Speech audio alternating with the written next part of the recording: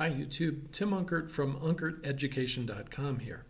In this video, we're going to install PHP on a Chromebook. So the first thing we want to do is enable the Linux development environment. So we can go over to the launcher here, and to enable the Linux development environment, we'll find our settings, and on the left-hand side of our settings, we'll go to Advanced.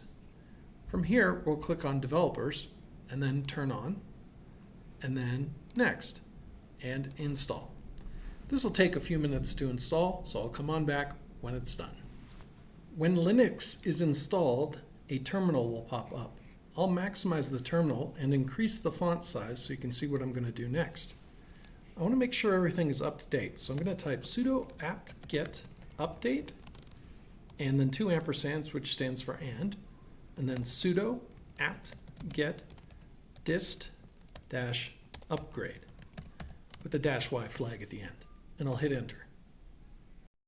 Okay, now that we've installed Linux, we can go ahead and install PHP. To do that, we'll type sudo apt install PHP and hit enter. We'll confirm the additional space by hitting a yes. We'll now confirm our installation of PHP by typing php-v and hitting enter. You'll see at the time of this recording, this installs PHP 7.4.33. It may be different at the time of you watching this video, but you've installed PHP. Congratulations. If you like this video, please give it a like and subscribe to the channel. Thanks for watching.